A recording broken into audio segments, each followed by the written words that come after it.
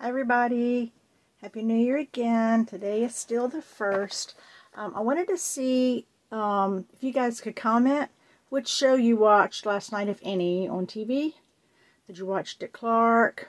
Did you watch, I don't know, somebody from Nashville or something? I don't know. Or there was Miley Cyrus. I don't watch Miley Cyrus. I don't care for her much anymore since she hit 18 and came out of Disney. But we were flipping the channel and we stopped there to go get something to eat or whatever. And we came back and the song was on. Oops, sorry. And they played the song, said "Welcome to Miami." Maybe you've heard it. I think it's by Pitbull. I don't know. Anyway, her and her boyfriend Pete were singing it. And I was like, wow, this is pretty crazy. Look at her clothes, you know, blah, blah. And then they said this.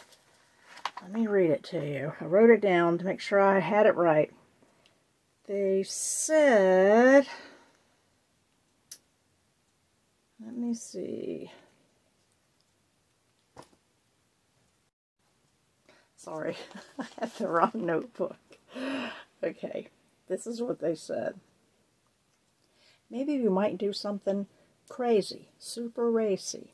How many stages are Kelly? Not sure who that is. If you know who that is, let me know. I hope it's not who I think it is. Anyway, they said, how many stages are Kelly, Cosby, and Dick Cheney?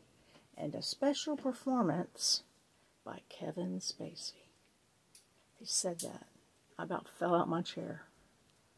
Then they mentioned Nirvana, Madonna, Rock, you know, and then Drake and the Dalai Lama doing a duet. What does that mean? Ugh. And then the topper that made me just like, oh God, change channel just like to anything was, where is Weinstein? We sold our souls to NBC. There's also pizza. Sorry, that was my mom's really loud answering machine. I just couldn't believe that they said that. It was like right in your face. Pedos, right in your face. Couldn't believe it. Go back, look it up on YouTube. You'll see it. It's like a little less than 3 minutes long. I was just like freaking. Anybody else heard anything else about those people lately? I haven't heard anything about any new people being charged or arrested or found out or anything like that. But I just thought it was pretty amazing that she was talking about all those people, the known sex offenders and rapists and child assaulters and all those types of things. And then Weinstein saying they'd sold their souls to NBC. Wow. So, evil is alive and well, people, as we know. I prayed for them people.